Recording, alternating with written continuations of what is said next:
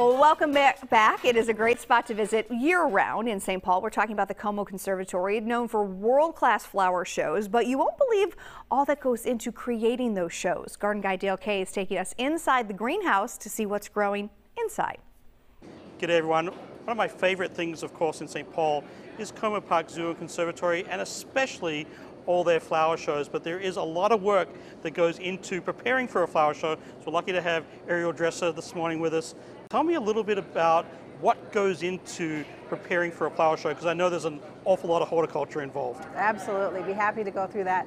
My favorite part is picking out a color scheme. We start that process a year in advance, and then we order our cuttings and seeds, and we do most of our production right here in-house. We have an 1.5 acres under glass where we do our plant production. So our next fall flower show is going to be a combination of mums that are purple and green and white. You can't tell yet. And these are all set right here, yeah? Yeah, and we received these in June. They were cuttings about this big, and we've been growing them on in our greenhouses. This is the special greenhouse, the only one of our many greenhouses that has a blackout curtain. And in order to time these flower shows just right so they arrive on schedule for our visitors, we use this greenhouse because it has a black curtain that we can drape over the top to control the day length. Mums, poinsettias like this one, they're all very day length sensitive, so that's how we schedule them to arrive on time. That's one of the things, I guess, that people might not realize about horticulture is you have the ability to tinker with bloom times and time them just right. Exactly, and when we have a 4 or 5 week show, it's really important to dial it in just so. Our mum show is going to arrive in 2 different parts. We'll have a first part that's purples and pinks, and then we'll transition to a second show, each lasting about 4 weeks. So our first one is the 8th of October, and then totally different color palette when you arrive in November for your next visit. So with an 1.5 acres or roughly of greenhouse, how many employees do you have? How does that all work? You can see in the background we have a couple of volunteers. We rely heavily on our volunteer corps, but we have about 11 horticulturalists working inside the greenhouse and a whole separate crew that takes care of our gardens and grounds around Como Park and on the zoo as well. So a lot of work goes into making this place what it is. And roughly how many potted mums go into the fall flower show?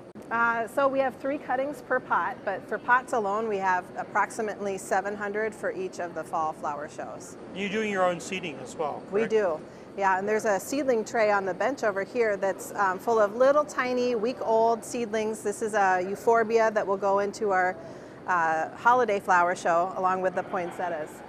So we have a seeding chamber and we time those seeds for outdoor use as well as the flower shows in the conservatory. I often like to say the better the soil, the greener the thumb. Do you have your own special mix here, or does it vary per crop? A lot of our tropicals grow in a bark-heavy mix, and then all of these mums are planted in a mix that's a lot of peat and rock wool. However, we're trying to transition away from using peat. We're thinking of adding in some more bark mixes, decomposed bark, hydrofiber, and moving away from relying so heavily on those peat potting soils. And what do you like the most about flower shows? I love the flower shows because they change all the time. It's just rapid fire, 6 different color schemes a year, so chances are when you come back for your visit, it's going to look totally different than when you were here the time before. And this is the end result. All the labor, all the fruits of the hard work is the flower show itself. This is the summer flower show, and it is truly alive. It's got a lot of color. We've got a lot of coleus, impatiens, canna lilies, and I just love the big leaf philodendrons that are in this display as well. And then if you can believe it, they take all this out, right? They take it all out. They start fresh with the fall show that we just saw. So if you want to get the last kind of little gasp of summer, you can see this flower show in all its glory. It ends October 2nd, and then they bring in all those beautiful mums for a changeover for the fall flower show. Then right after that, the holiday flower show. So always a great place to come here when you're downtown St. Paul. Make a quick little stop out here at Como Zoo and Conservatory because it's definitely worth catching a flower show. Back to you.